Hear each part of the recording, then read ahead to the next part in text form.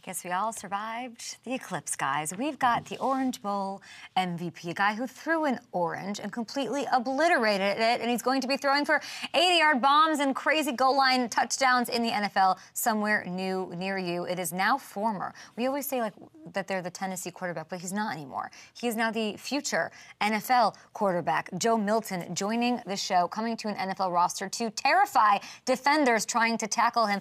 I've got an NFL comp, and it rhymes with Schmelin, okay, coming up. Cannot wait to talk to him. If you have questions for him about the orange, a lot of people want to know about the orange. I don't know if I'm going to get to that, but let me know what you guys think over at Up and Adams Show. We also have, I also don't know if I can call him a Hall of Famer. He's not in the Hall of Fame just yet, but he's named to the Hall of Fame. He's Hall of Fame bound. Dwight Freeney joining the show. I bet he loved taking on rookie quarterbacks back in the day. Can't wait to have him. What a delight on a Tuesday. And so we can all get our education this morning. Let's go to school with Robert Mays of The Athletic.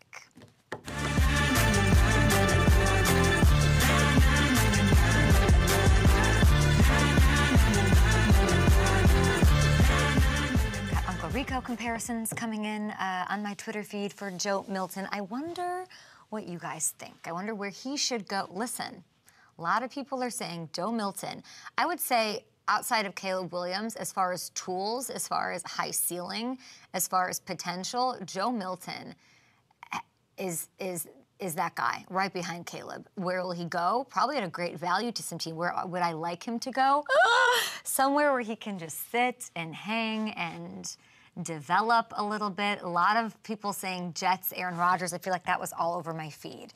Let him sit behind Aaron Rodgers. Like I don't mind that. I like his journey. I like that. But I'm gonna say before this is of course before we talk to him, we've got Dwight Freeney on the show. We're gonna hang out with Robert Mays here in a second.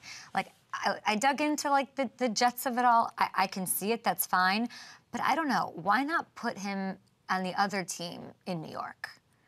I would like to see Joe Milton go to the Giants. I'd like to see them grab him, put him behind DJ, reunite DJ, who has similar sort of style, if you really break it, similar potential, right?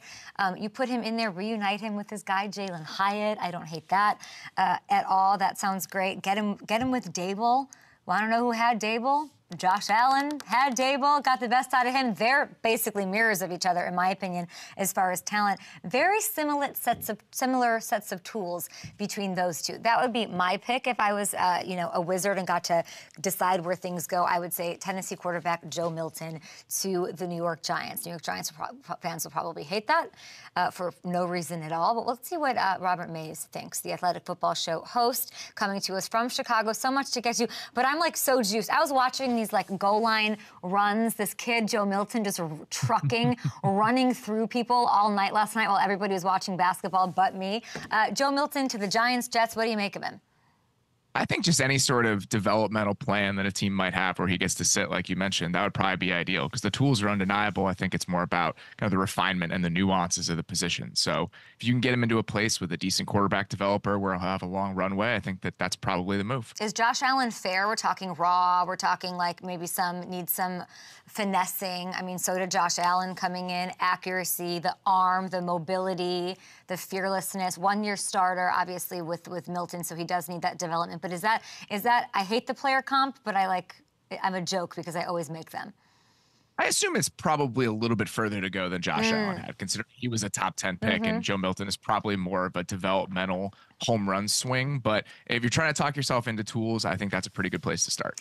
All right, you're in Chicago. Is there like a new facial hair thing going on? What's happening with this? I do have a mustache, yes. What is this? What's happening? It happened a couple weeks ago. I hadn't had a beard in a while, and I was like, you know what? I'm going to try this. And as soon as I got the stamp of approval from my wife, that's all I needed. So I'm going to keep it for a while. She likes it. That's all that matters. Okay, yeah. I love that. I saw, was there a DJ on top of Wiener Circle in Chicago, like Marshmallow? Did I make that up? Did you hear this?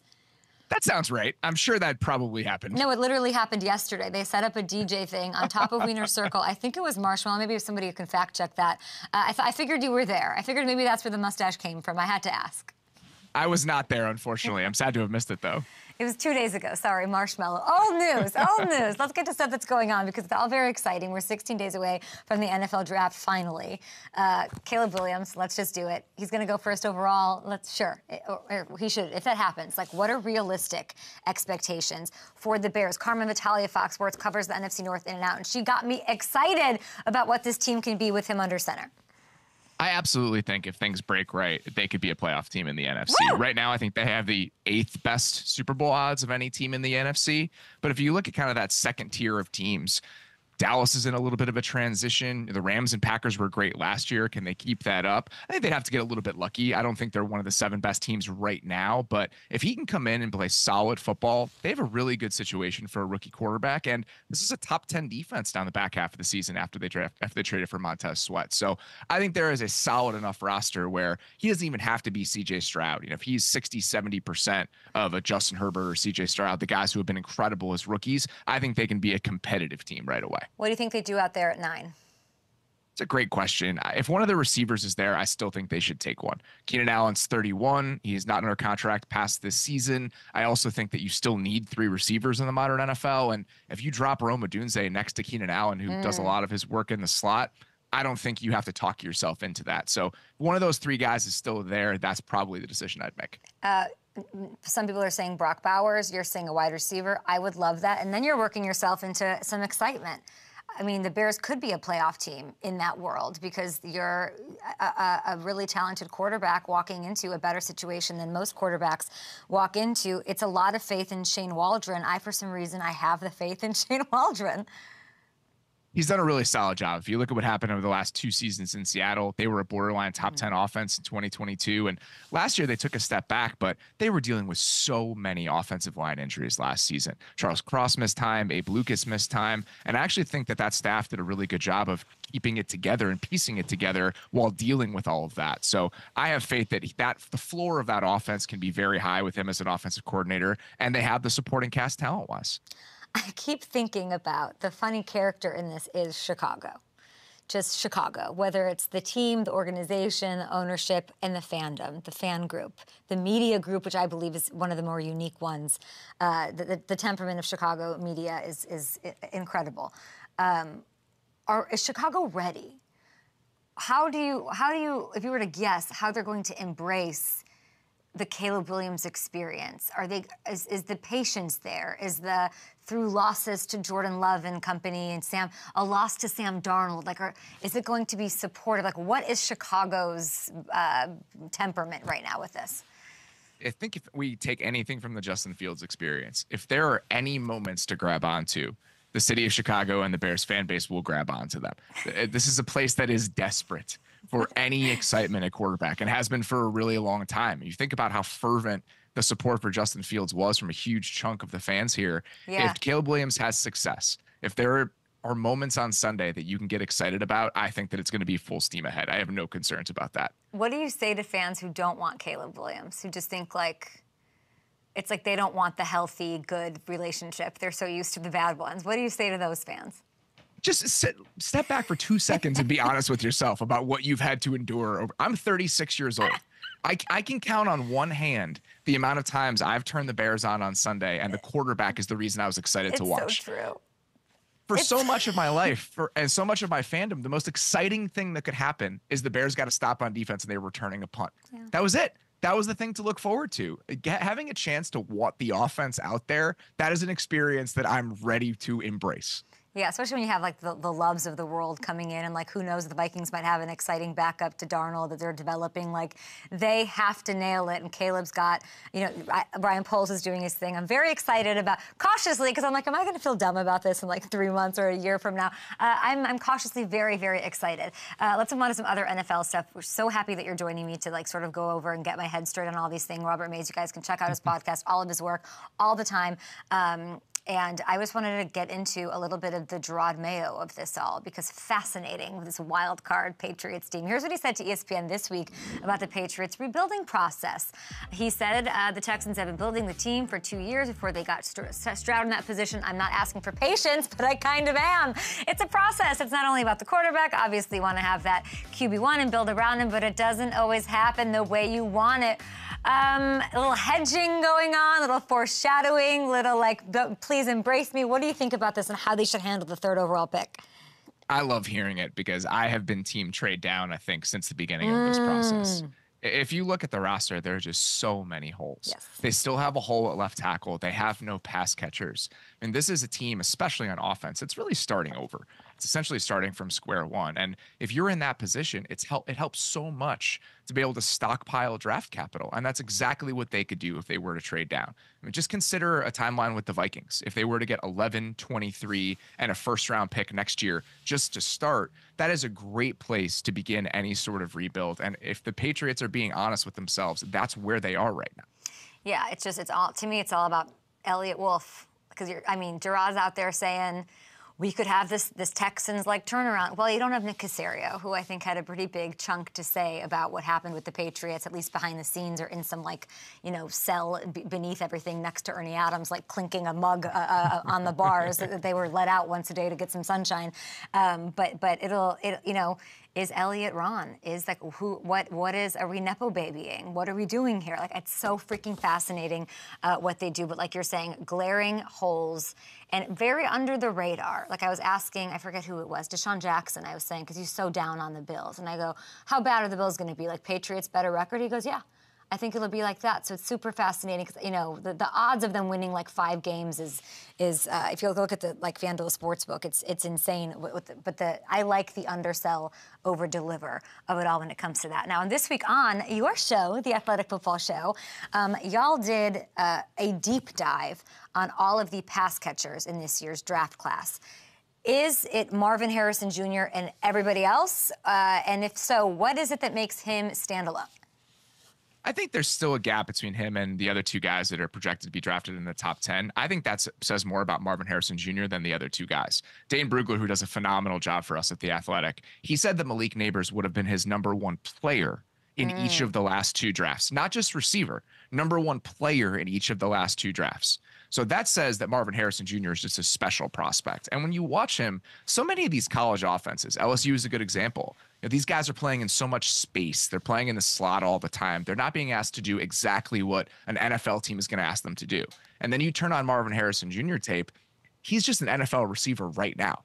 The releases, how nuanced his game is, how refined it is. He almost makes it look so easy that I think people are missing everything that he has to his game. And that may be some of the reasons that people are talking themselves into Malik Neighbors and that gap has shrunk for some folks. But I think that this is just a special group of receiving talent, and he's the headline guy in that group. Love that. And I'm sure J.J. McCarthy's old coach is going to grab somebody there for his Chargers. And you look at J.J. McCarthy, it's sort of fascinating.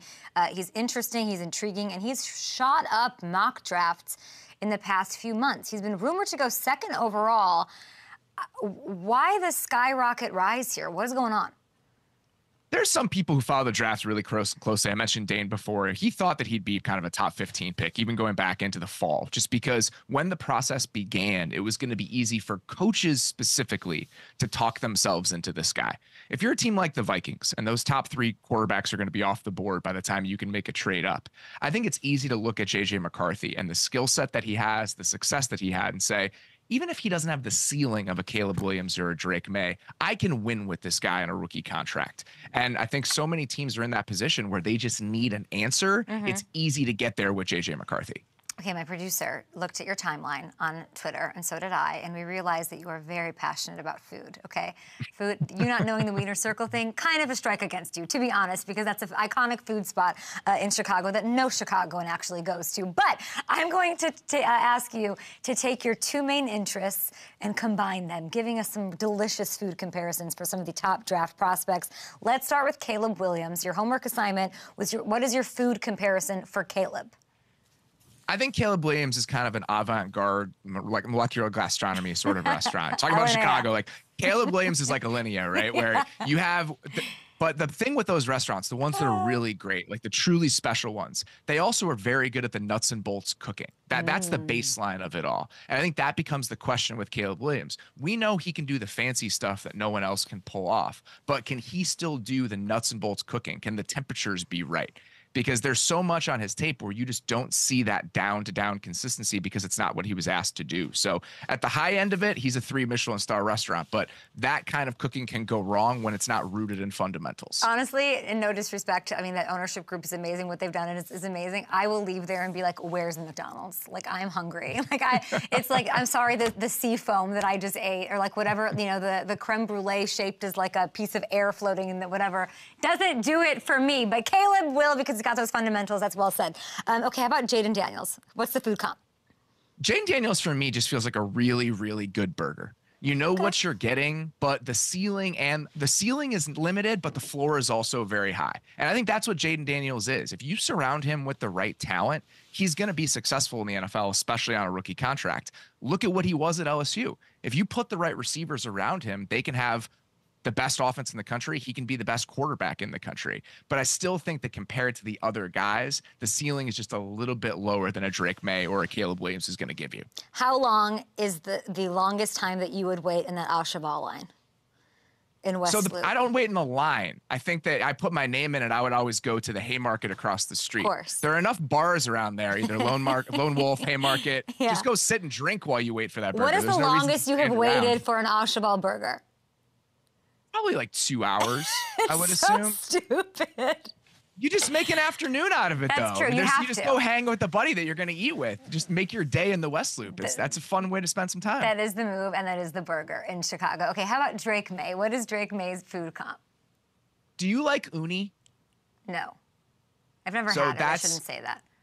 So uni is like sea urchin, right? And some people love it. Some people think it's like the height of delicacy. Some people hate it. The texture is just not for them. They don't enjoy the experience. That's what Drake May feels like.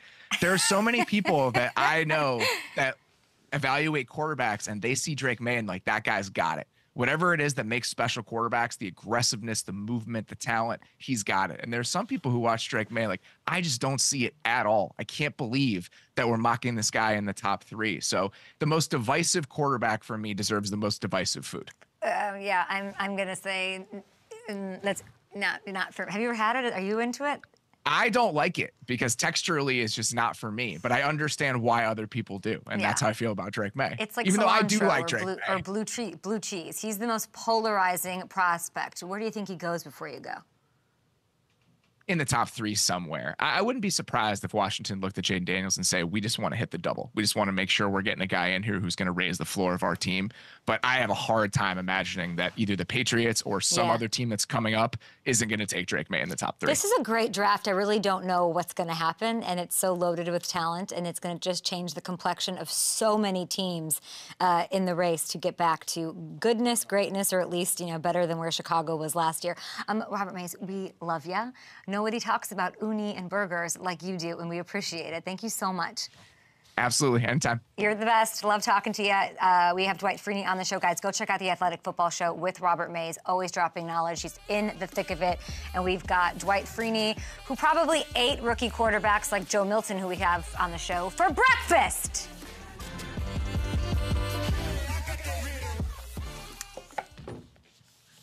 So well done. That was perfect.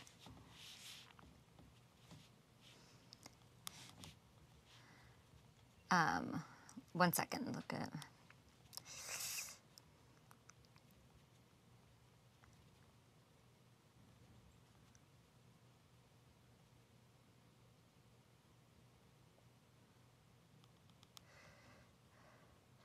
I think the only thing we didn't get to is the Broncos, but that's fine. Okay. Yes, we're going to take this off. Are we taking this off of? We can't put up the slate and do what we're doing, like over the slate, kind of. But we're on air.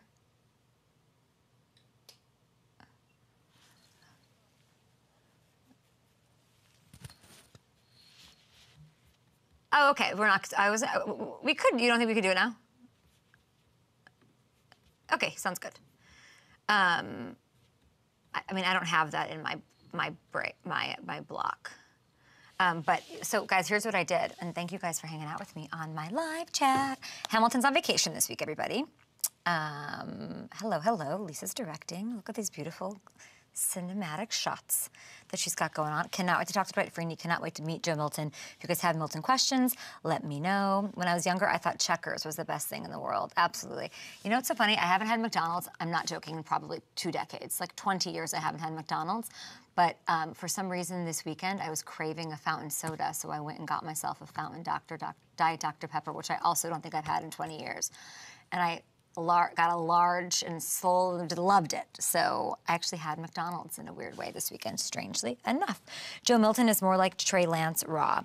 I understand the developmental part of it, but I don't know. I still think like the tools are there, which gives him the highest ceiling, which you put him in the right position. The Giants. Joe Milton to the Giants. That's what I want to happen. Five Guys burgers. I can't get into the Five Guys because I can't get over like what the bag looks like when you leave the Five Guys and the grease. I just can't quite get over that. I thought Dippin' Dots was the best. What a treat Dippin' Dots was. Okay, we're gonna do. I did want to tell you guys. I texted the marketing team at FanDuel and I asked them about yesterday's. Just like what happened in the game last night as far as sportsbook, and I have some fun little facts for you guys that I'll get you guys after this. I'm not a soda drinker. I don't know what came over me. I just really was craving. Okay, we're back on in a minute. Dwight Freeney, his patented spin move. Good night. This is going Drag down Dwight Freeney. Freeney gets another sack. Wow! Joining us now is a three-time All-Pro, seven-time Pro Bowler. He played 16 NFL seasons, 16 with 11 of those with the Indianapolis Colts, one of the absolute best pass rushers with one of the best moves, finishing with, I mean, it says here, oh, Dwight, it says 125.5 sacks, but you don't like that number. Yeah, I'm not a half guy. I'm not a half guy. There's no such thing as I mean, yes, there's a such thing as a half a sack, but just because someone happened to hit him at the same time. What should it be? What should the number? You're a Hall of Famer now. You tell me what that number should be.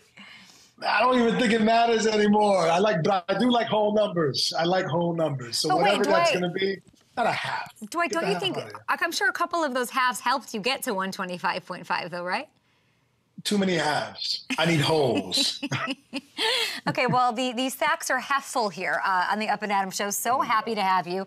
And I'm smiling, you're smiling. Congratulations. Congratulations on the well-deserved honor of making the Hall of Fame. Last time we spoke, you were just announced as a finalist. You said, you know, you were very like, no. I'm going to put the blinders on. Whatever happens, happens, whatever. What is the emotion you felt when you finally found out? I mean, it's absolutely nuts. And the thing is, no matter how you try to prepare yourself mentally, where as though, oh, you know, when it happens, you know, I'm going to act cool. I'm going to, you know, this, that. It doesn't matter.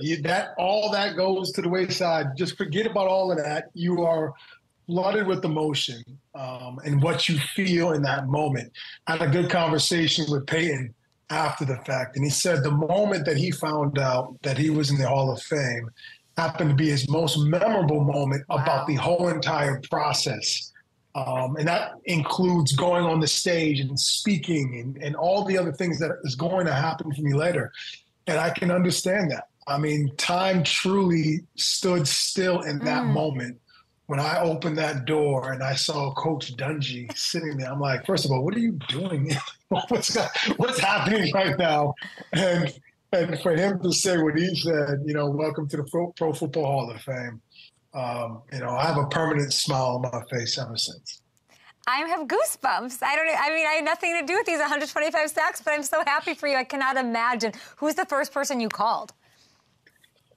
First person I called was my parents. You know, my mother and my father. Obviously, they, you know, were part of this journey from the beginning. You know, I wouldn't be here, right, without your parents. So for me, that was the first call, and obviously they were, you know, over the moon, couldn't believe it, so excited. You know, it just is one of those moments that, you know, just means a lot to me, but it also means a lot to everyone who helped me get there.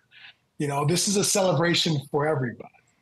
Devin Hester told me that he's very involved in the process of what his bust is going to look like. How involved and nervous are you? Oh, my goodness. It's so hilarious because I'm thinking, okay, what am I going to do? Mean, serious face or smile? I mean, it's only two things you think, right? So we do a visit, we go to the Hall of Fame, and I look at all of the busts. Okay. And I have never been more confused in my life.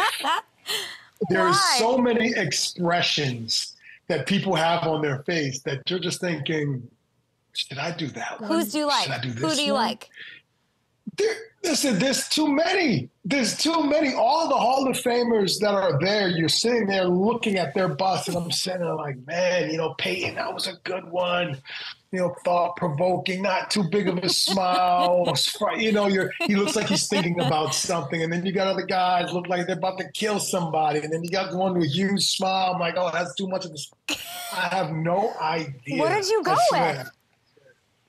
Well, I went with my wife. We went there and we kind of just looked at everything and just kind of, took it all in. And it was just, I swear, I walked into that room knowing what I was going to do, and I walked out absolutely confused. So now I'm going to look through all the pictures that I've ever taken in my life, sit there and say, okay, what is my expression going to be like on, my bus? I have no idea. This is my favorite. This is my favorite. What do you want me to be? No. This is serious or smile? Come on, serious or smile? Which one? Serious, because you're so, you weren't like I don't know. You were a monster. No offense, but you ripped quarterbacks apart. Like, don't you want those quarterbacks to walk through those halls and be like, they don't want to see your smiling ass sitting there in that bronze statue. They want to you want to look a little badass, I think. I like that. Okay. I don't know, but I'm serious. Dwight, I'm fascinated by this. I'm fascinated by how much thought goes into it's a very human thing to be like, this lasts forever. What do I want this to say about me? And we can't wait to see it. Yeah, that's the thing. This thing is never going anywhere. So when I'm long and gone and forgotten in a way, this bust will be there for years, 100 years, hopefully, however long they keep doing this. Yeah. And this is the last expression people are going to be seeing on my face. You got to call Ed Reed. Call Ed Reed. I think that's the most iconic one, and say, what was your process? What did you think? I guess, but he had that one sort of look to him, so it's a hard thing. But you know what? He had the hair, he had the beard. I don't know. Okay, while we're celebrating, I thought we could just have a little fun here. So many sacks. We're gonna have 125 plus. 125 plus sacks for Hall of Famer Dwight Freeney. Do you know which quarterback was your first victim? No, I have no clue. How do you not know? I don't. I mean, that was, how long ago that was? 16. Well, now it's been even longer than that. 20-something later. Is this it? Talk me through it. This is you on David Carr, baby. Colts, Texans, 2002. Oh, David. Oh, poor David. Well, look, I do remember sacking David a lot of times. I think actually David might be the most sacked quarterback that I've ever sacked in my entire career. So there's a lot of sacks with David that is just kind of all just one big conglomerate of sacks. But, it's David, bless his heart, he didn't have much of a chance at that point. He didn't have a great offensive line. And he didn't have that many weapons, so it was kind of tough on him, and I was pretty tough on him, so I apologize. That was your first one. That was your first victim. You think David Carr wants to roll up to Kent with the family, walk through those things, and see you're smiling? This is the guy who sacked me more than anybody. No, he wants to see, look how scary that guy looks, see? Well, I don't want to scare him anymore. How many times do I have to scare the guy? I keep getting these sacks. It might be good to walk in and see a smile. He might feel, brings the defenses down. You know what, Dwight, you know what you have to do. You better be thanking him in that Canton speech. Hey, thank you for 12, 13 sacks out of my 125 plus. Shout out David Carr. Appreciate you wherever you might be on this Saturday afternoon. Okay, what was your, do you remember your final victim? Your final sack? 2017. Oh, stop it. 2017. You're with the Seahawks. Week 17. Give me a guess. Seahawks. Open your eyes. I'm trying to visualize. Oh, that's why you said open my eyes. Oh, look, Kurt. Yeah, that was a good one. That was when, towards the end, you don't know how many years you have left or how many plays you got left. So thank God, Seattle picked me up and I had an opportunity to go after Kurt. I love the fact that he held on to that ball, too. It was great. It's a Hall of Fame career. It's amazing. You just talked about how important it was that Tony Dungy surprised you with the news. You opened the door. You're like, what is going on? And I bet that's super, super special. But he wasn't the only Hall of Famer at the golf club that day, I understand. Yeah. So I'm a member at the Grove, and the Grove is Michael Jordan's golf course. I've known Michael for years. I've known him from 2003 through the game of golf. And, what is happening? Yeah, that's my big bro. That's my big brother. And we play a lot of golf together. And he's been through the ups and downs of my football career and my golf career now, right? So this was great for him to be there, obviously, him being his coach. He actually is the one who set me up. You know, look, the rules for his course is pretty simple. Look, just show up. Okay. Wear a T-shirt and shorts, whatever you want. There's no rules. A lot of golf courses have all these rules. Tuck in your shirt. You have to wear a button-up. Not this type of shorts. No music. His course is really relaxed. Okay. Just show up. Just don't be a jerk. All right. If a guy wants to come play through you, let him through. That's the only rule it really is at his course. Okay. So for me, I was like, okay, just wear T-shirts and shorts every day. So that's what it's been. Now, this particular day, he said, hey, look, I have a photo shoot like him for the Grove, and he wants me to be a part of the photo shoot. So he wanted me to dress up nice. He said, hey, wear some good golf clothes. Like, you're wearing the same shirt. And then, listen, I put the same shirt on. This is my lucky shirt. You know what I mean? I got the announcement for Football Hall of Fame. I'm talking to you. There you go. There you go. I love it. Yeah, I throw on the shirt, throw in some shorts, make it look good. And I open the door, Coach Dungy's there, and he's laughing in the background. It was awesome. Did he take it easy on you that day? Did y'all golf after? Oh, my goodness. I mean, look, well, the good thing is and bad thing is he's my partner. And he's my partner for the most rounds that we play, right? The bad thing is I had no chance of hitting any good shots that entire day. 100%. Right? It didn't even matter. I didn't care. I hit the ball in the water. Oh, who cares? Whatever. Did he care? I feel like Michael cared. You know what? He probably did. He hit it well. Most times he has this expression on his face where he just looks at me like, you know, what's going on? What are you doing? But today I got no expression. I mean, that day I got no expression. It was just all good, all love. Dwight, I've seen Michael Jordan and I've avoided him every time. I don't want to meet him. I grew up in Chicago. He is on such like a level that I've been in situations. Do you want to go meet Michael Jordan? No, I don't want to meet him. You should meet him. He's a great guy. What is the key to being the best golf partner? If I was in a foursome or whatever you call it, whatever that is, golfing, and it was, you're going to golf with Michael Jordan, what would be your piece of advice for me? Play fast. Play fast. Okay. It doesn't matter what you do. If you mess up fast. Don't take forever. The golf round already takes long enough as it is. He always gives me crap about how long I take to putt the ball, etc. Even though I think that I'm pretty quick for most standard people, but he just likes to get the round over with.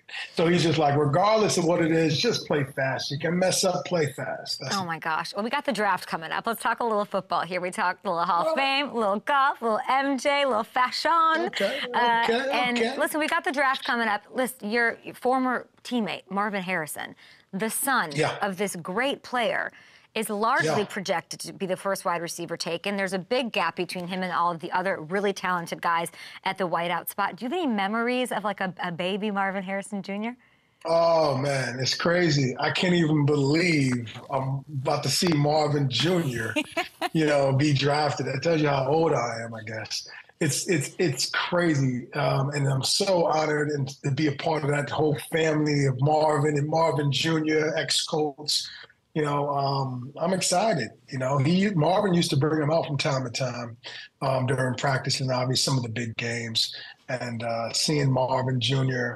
out there doing what he's doing, there's no surprise, though, crazy enough that he was going to be a great wide receiver. And that had to do with Marvin. Marvin Sr., how Marvin is. Marvin perfected his craft and how he went about his business out on the football field. One of the best, greatest receivers that ever played the game. Probably the best route runner, I think, that ever played the game. And so to see Marvin Jr. kind of following his father's footsteps a little bit is awesome. Everyone's saying on our YouTube page, slow golf is annoying. He's correct. Great advice. Great advice.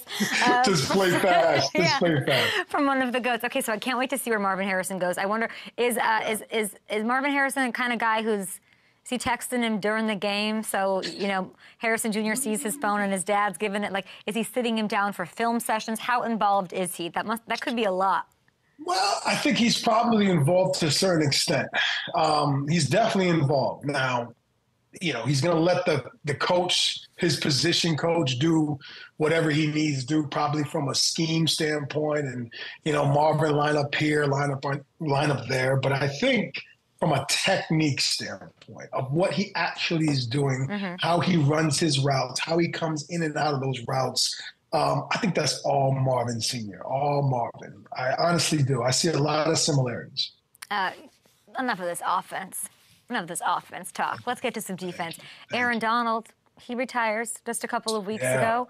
And now I'm sitting here every day like, who's the guy now? Who's the most dominant defensive lineman in the NFL? He himself said the best defensive player in the league right now is T.J. Watt.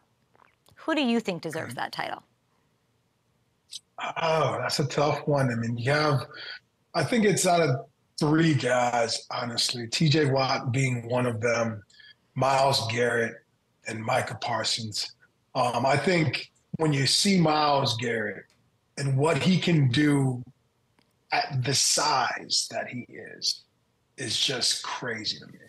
And he can move from right to left side and just straight up dominate. And, you know, he can run around you. He can run through you. He has a good little inside spin move. He does different things, and he's a load. He's blocking field goals. I mean, the guy's doing all types of stuff. I think he's super dominant. And I think Micah, just what Micah does, he plays the game so hard, every single play, moves around so much. You know, people don't realize how hard it is to play on another side. It seems like, okay, if you're on the right side and you can go to the left side, oh, who cares? You're out there on the football field. It doesn't make a difference. It's like riding, if you're a right-handed rider, right left-handed. Your body doesn't understand how to do the moves or do the strokes on that side. It's very similar to when you move on the other side of the football field.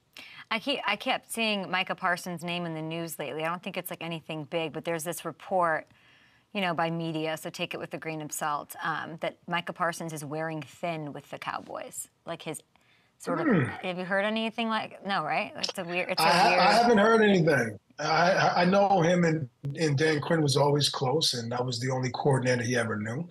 I don't know if that has anything to do with what you're hearing or what have you, but you know, wherever he goes, he's gonna be a dominant force. Do you know that I would never let anybody get away with picking three people so greedily when I asked them to pick one? But now that you're a Hall of Famer, I will allow it, even though we all know, everybody watching knows the answer is Myles Garrett, because it was what you spent the most time on and what you talked about the most. Listen, I had Hittner on the show yesterday. Dante Whitner joined me, okay? And I asked him about Jim Harbaugh, who he spent lots of time with, of course, in San Francisco, some great years, a big, quick turnaround up in San Francisco. And he went to another planet. I don't know what was going on, what in the ayahuasca was happening, but he told me that the Chargers will be playing in the AFC Championship game this season because of Jim Harbaugh. You've spent some time with that squad, that face. What are you saying? That's a stretch. Look, I think that, you know, it takes a couple years most times for a new head coach to establish his, you know, whatever he's going to do, his system. You know, you have to have the players buy in. You have to get the players. I don't know if they have the players yet. I don't know what their system is going to be. You know, it's a lot different from the last time he was here in the NFL. And sometimes you got to get a little lucky. So it's not just all about coaching. It's a complementary type of thing with coaching and players and the system that you're going to run. So we'll see what he's going to do. I know he loves to run the ball. So that's going to help him.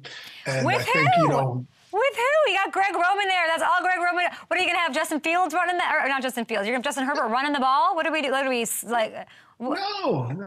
I think, Eckler's look, gone. they need to listen. Eckler is gone, okay, and they picked up a running back from the Ravens. Edwards, which is really good. They got Hurst to help block at a tight end position. I think that you have to establish some type of thing for your offense. You lose Mike Williams, you lose Keenan Allen, which are great receivers. So therefore, you're going to have to complement your defense in a certain way and put them in a certain mode, which will be run the ball. Okay, and that's what they're going to try to do, establish the run. When you establish the run, you keep the game closer for the most part. Right. The clock is on your side. And you always have an opportunity to win. Now, you have a great quarterback who may have to do a lot of play action, to help, relieve some of those teams that want to put 8 in the box, etc. You do have that, but you're going to have to get some down the field threat. Now, maybe that is Marvin Harrison Jr. Maybe they do go into the draft and they pick some talent out there. So I think, with the draft picks, with establishing the run, they have a chance to be better. Not AFC Championship game. That's a stretch. That's a stretch from a Hall of Famer. Take that, Whitner. No, I love the Chargers. I'd love to see it, but coaching can't be everything. Although we did see with your squad, the Colts under Steichen almost make the playoffs, nearly just missing it, largely due to their coaching. I think a lot of people are sleeping on those Colts, and a lot of people are sleeping on Anthony Richardson for 2024. We have Joe Milton on the show. Incredible skill set. He's giving me like a Josh Allen sort of vibe. You can throw the ball 80 yards. Cannot wait to talk to him. Dwight, we appreciate you. Congrats on the Hall of Fame, and good luck picking a face.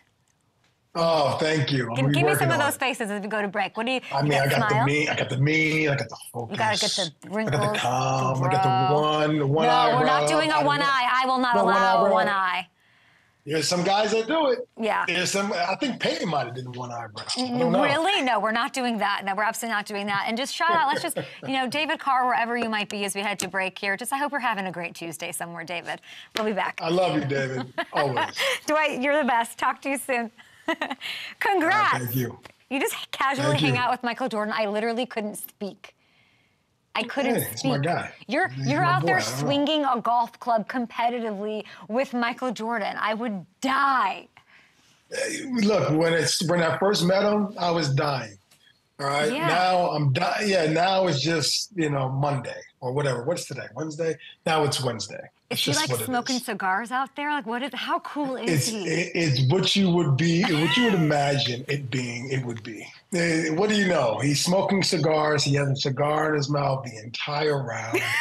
when it comes down to a big play or big putt, he has the same look in his eyes as he was trying to, beat somebody in the finals of Game 6. He sees Utah Jazz out there. He's just like, oh my God, that's so insane. Without question. Now, and promise you, magic happens on the golf course. Not as often as it did in basketball, but he will do some freaky stuff. Like, did he just do that? It happens. It's kind of crazy. I just can't believe that you're just like, I was at the golf. It's just an insane thing that's your life and that's your friend. Unbelievable.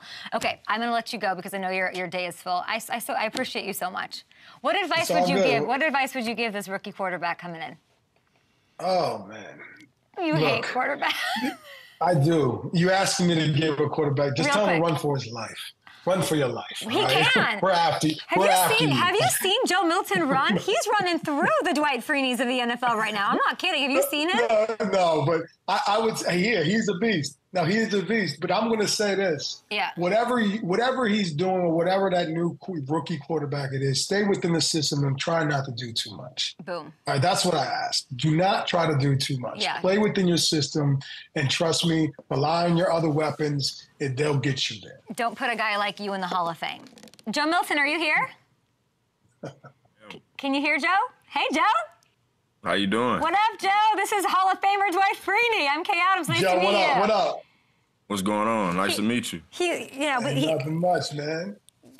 Listen, man, I'm looking forward to seeing you out there, man. Good luck. Most definitely. I appreciate it. All right, Dwight, we appreciate you. You go work on your Hall of Fame bus, and we're going to work on getting Joe Milton his. Absolutely. All right, we're going to be back on the air in 20 seconds. Joe, I'm going to ask you all the tough questions. I'm so excited. This is going to be great. We got Joe Milton out of Tennessee on the show. Let's do it.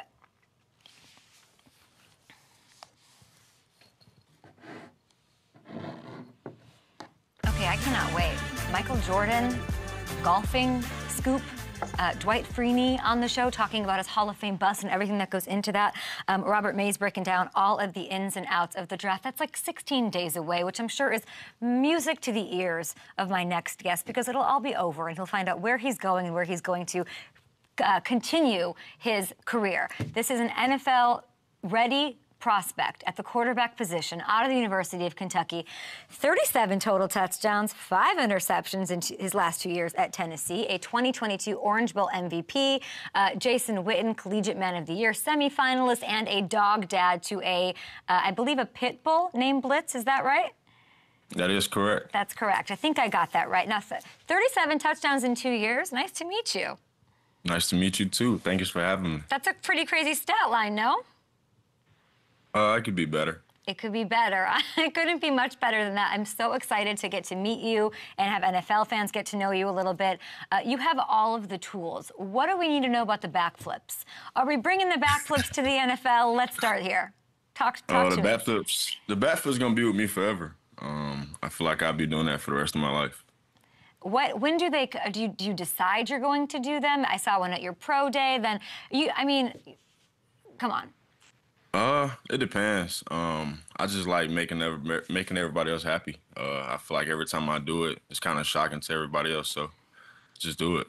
Joe, I feel like sometimes you do it and you don't even look behind you. And I'm trying to imagine like you being out there, you throw an 80-yard bomb for a touchdown. I don't know, maybe you to Jalen Hyatt.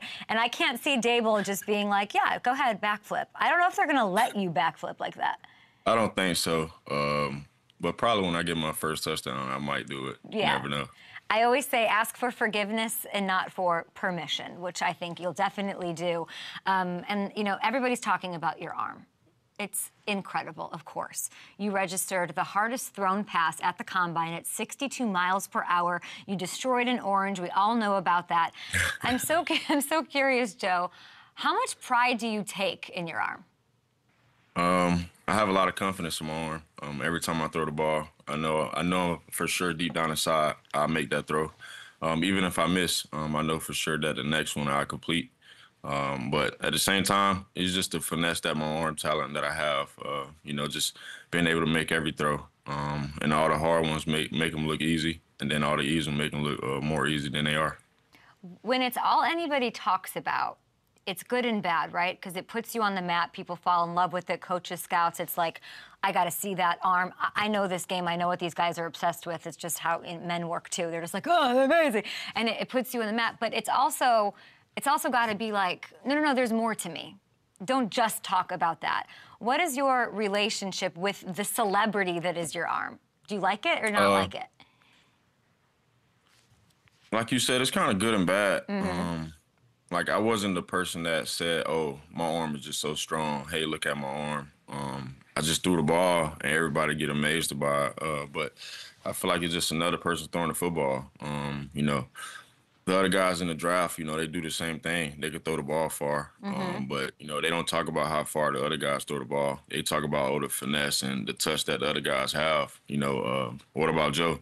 You know, I made plays where it was finesse. Everybody talk about how hard I throw the ball, too. To them, it looks hard, but to me, it's just coming off my hand.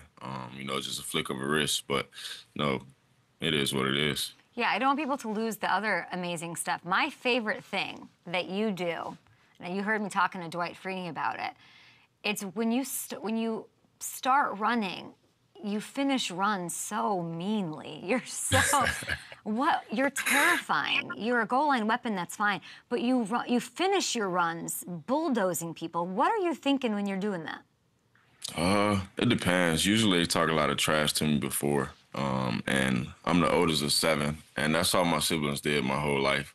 Usually just talk trash to me when we start playing and competing around the house. So I just took that same anger and I just took it out on them. So your advice to defenders, because I honestly think you're terrifying for defenders. They've got to be like, not this again. I don't want any of this. On the NFL level, college level, whatever, the advice you would give is don't talk to me because it will wind me up. I feel like they're going to do it now just because they heard me say it. But the linebackers, they could talk. I ain't worried about it. But them DBs and safeties, man, y'all better relax. I would be terrified to see you as a defender. I would absolutely just freak out because it's insane. In the open field, no thank you. I'd run the other way. 7 goal line touchdowns. It's a part of your game. The best quarterbacks in my game on the NFL level, Patrick Mahomes, Joe Burrow's got it, Josh Allen's got it.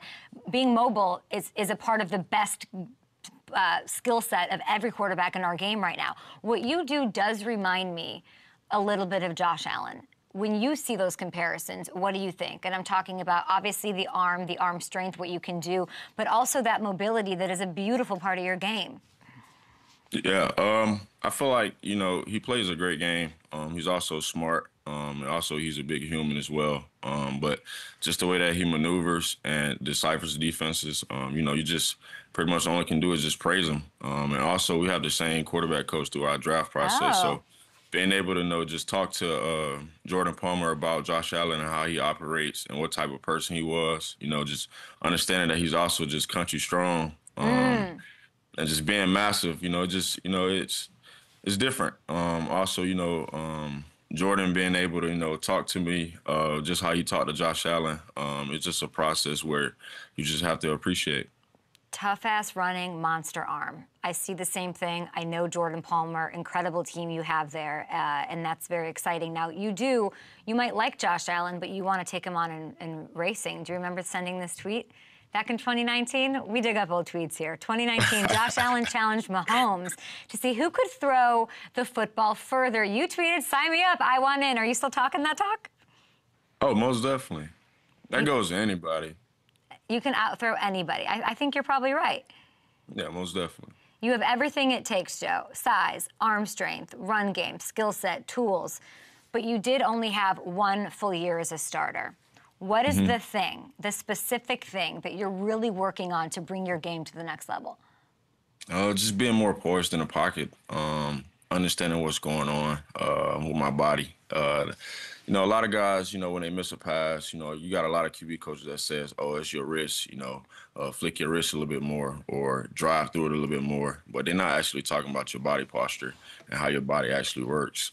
So for me, I understand that my lower body is the trigger and then my arm is just the barrel. So therefore, when I get into my my drop and I get into my pre-pass position, therefore I'm able to sink into my hips and actually get a better drive into going forward, not up. So in college, I was very trap heavy, using more arm than I needed to. So therefore, when I got to working with Jordan Palmer, I did a biometrics and I understand my lower body now. So being able to activate my right glute and my throwing, and also just sinking and collecting, being able to understand every step I take, I got to go somewhere, not just taking false movements and, just being able to drive instead of shooting up so that every ball I make, I can be in control of it. Wow, I asked for a specific answer and I got one. That is incredible. And I just cannot wait to see where I'll be honest, I want you to go to the Giants. I want you with Jalen. I want, you're working with Jordan Palmer. It only makes sense that you get Dable, who got the best out of Josh Allen and took him to the next level. You, I think, have the highest ceiling of any of these draft prospects. I would just love for you to go to that system. Would you like New York? We'll never know. I do like New York. Okay. I've been there once. Okay. The pizza was all right, but we'll talk about the Phillies. Okay, that's good. The pizza's all right. Okay, well, I'll have to show you the right spots to go. You went to visit the Browns recently. Did you like Cleveland? What was that visit like? What set that visit apart from the other ones that you've had? Well, I only had that visit so far. Okay. And that visit was pretty nice. Everybody on the coaching staff was great.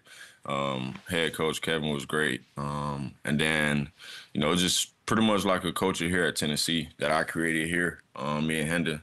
Just far as just get your work done. You be who you say you are. And then just, show up and show out. Other than that, work hard. And then you're going to have fun while doing it. what do you mean by I created the culture at Tennessee? You have you have a fascinating career, right? 3 years at Michigan, you graduate with a bachelor's in American culture. Then you still had 3 years of eligibility as a grad transfer at Tennessee. I think it was 2022, Hendon Hooker, ACL. You go in, take over, and you end up being the Orange Bowl MVP. What do you mean by I made the culture at Tennessee? Yeah, just the way that Coach Hype, taught us in this building, be who you say you are, but also just do what you say you're gonna do. And not only just say it, just go do it. And also how you do everything is how you do something is how you do everything. So basically, like, what you do at home. So here at Tennessee, you get at least 5 hours off. We do everything in the morning. So what you do throughout those 5 hours is, who you are gonna be on game day. So me and Hendon, we took our time and, took care of our body, but also just getting the receivers right, understanding the O-line pass protections, the run game blocks, and who they're going to during that week. And also just, doing the self-care, all the small things you can do before you go back in the facility. And then we just had a set schedule, and that just made a lot of guys follow who we are. And we always stay true to ourselves, no matter what, even in hard times. Even if something bad happened in the game, we had a 4-second count where you walk off by yourself and you cut yourself out for 4 seconds.